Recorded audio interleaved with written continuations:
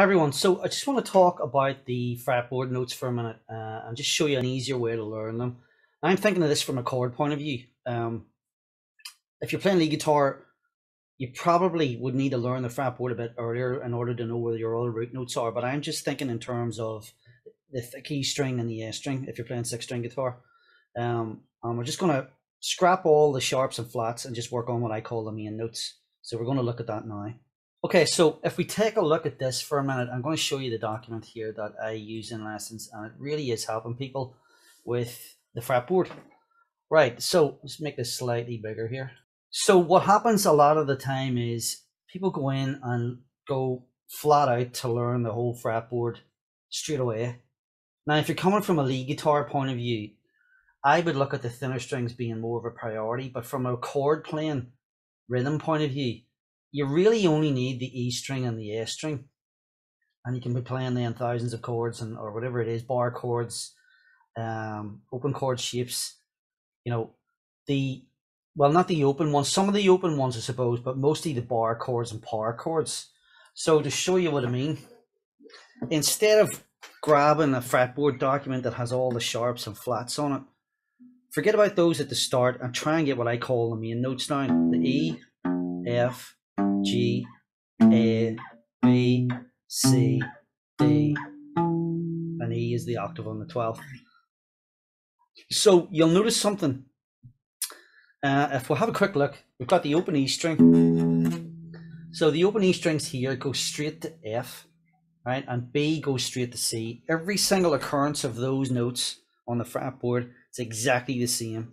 You don't get E and then E sharp, because it would go on forever then, E sharp sharp, and you know, it can get really confusing. So there's a cutoff point. E goes to F and B goes to C. So open string E, F on the 1st fret, G on the 3rd, A on the 5th, B on the 7th, C on the 8th, D on the 10th, E on the 12th. And that's why the 2 dots are there to mark out the octave. If you go on ahead, it just starts repeating again. You've got this basically 12 frets pretty much, and then after that it's just the same thing all over. 13th fret would be F and G and so on. So what I recommend is, before you do anything else, because it's a visual thing, looking down at the guitar, you're looking down at the string first. So you may as well learn that one first, and obviously when you cover that string, you're already covering this one. All right, so if we take a look at that, so that's what's happening there. Now, if we take a quick look, the A, B, next to it C, then D and E, right? So you got A 2 frets up, which is called a whole step. B to C is a half step, and then you got whole steps again. Take a look at the A string. A, B, C, and D. It's exactly the same. It doesn't look like it on the fretboard, but the guitar is very well organized.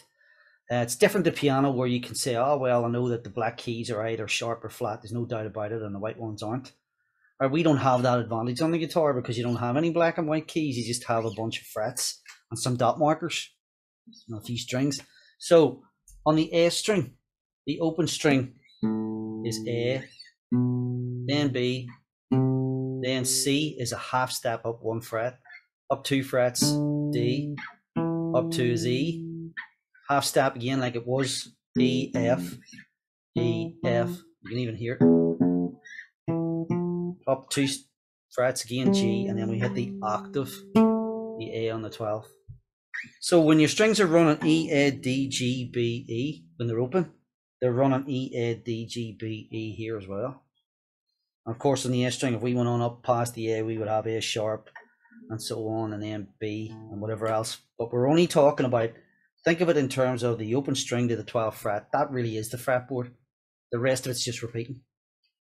Okay, so it's a pretty short video, but I wanted to just sort of go through that. Okay, so I'm going to show you a diagram here, and this is the kind of thing you're going to come across probably. Now, this is exactly what you want to avoid at the start. I mean, that just looks so confusing. You look at that going, right, where is the order and all this? Forget about all these sharps for the minute. There's what we were doing a minute ago. If you can visually try and forget about everything else here, and visually pull all those out of it, and just think E, F, G, A, B, C, D, E. So this is why I took all that out of it and just did a diagram up that just has what I call the main notes. So don't worry about a diagram like that. Yes, you do need to learn them all eventually. There's no question, but you don't need to do it all in one go. Cover the E string, you've got 2 strings covered, and cover the S string, then you've got yourself set up to play 99% of your chords with the root note either on the E string or the S string in terms of bar chords and power chords as well. Okay, so hope you find that useful, and do let me know in the comments. It is a big thing, and the sooner you start learning the fretboard early on, the better. You are going to need it eventually, and if you can get your head around it at the start, all the better. Okay, I hope that's helped, and I'll see you in the next video.